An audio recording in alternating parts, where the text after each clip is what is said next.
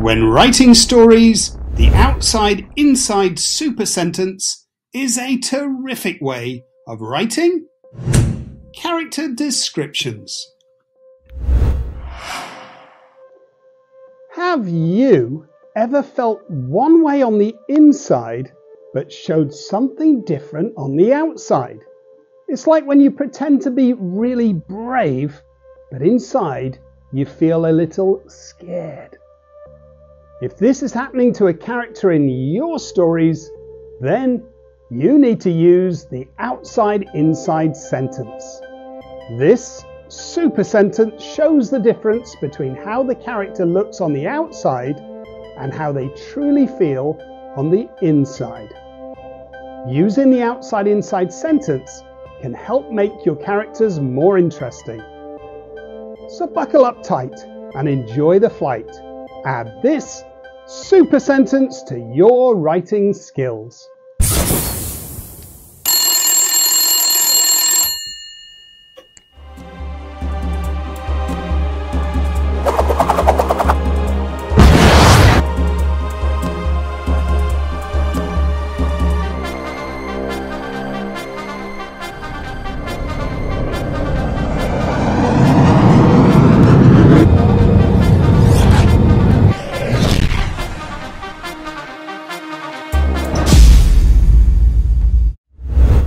Begin by explaining how your character is acting. Start with the word outside. Outside, Diana smiled brightly. Now, explain how the character is actually feeling, extending the sentence using the words, but inside. But inside, her heart ached with sadness. Let's do another. Begin by explaining how your character is acting. Start with the word outside. Outside, Angus acted brave and fearless.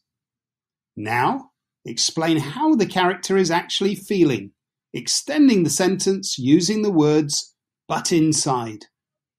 But inside, fear gripped him tightly. Let's look at some other super examples. Outside, Susan wore a mask of confidence, but inside, doubt gnawed at her heart. This follows the outside-inside super sentence structure nicely. It shows the contrast between the character's external appearance and their internal feelings. The reader knows that the character is not as confident as she appears to be. Outside, she folded her arms and stared coldly at her mother, not ready to forgive her yet. Inside, however, her heart exploded with joy. Again, another good example of the outside-inside super sentence. This time, though, it has been written using two sentences, and the word but has been replaced by however. Inside, Gary had a caring heart and always looked out for his friends. But outside, he acted tough and indifferent. In this example, we have flipped the sentence around, beginning with how the character feels on the inside and then revealing how they act on the outside. It still works well if written this way around. So there you go.